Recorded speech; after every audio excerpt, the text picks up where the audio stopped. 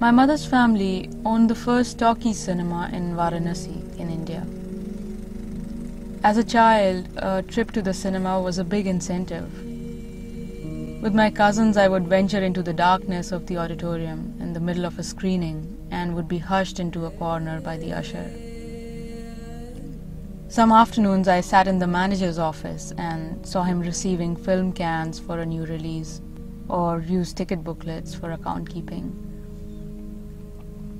I used to collect those booklets, film posters, and almost anything that was part of the theatre and could be spared. In the 90s, home video became very popular in India, and cinema halls struggled for business. Many theatres, including my family's, closed down.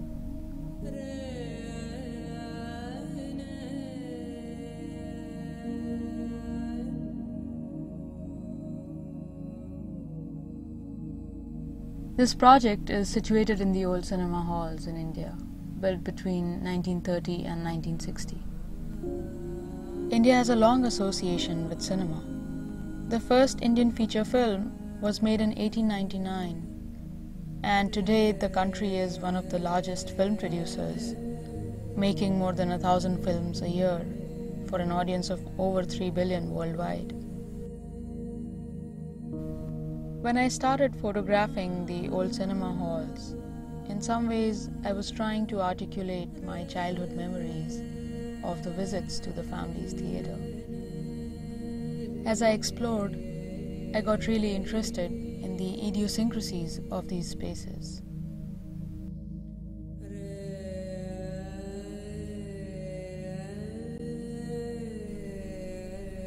These halls were mostly designed by the owners themselves, and each theatre was different from the other, unlike the generic look of multiplexes.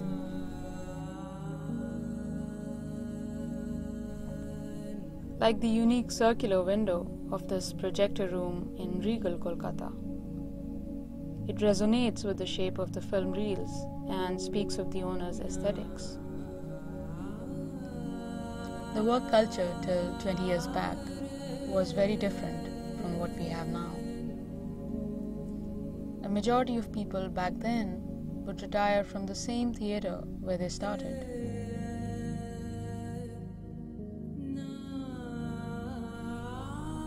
Over many years of being constantly occupied by the same people, these halls seem to contain cues to the psyche of these individuals who built it or who work in it.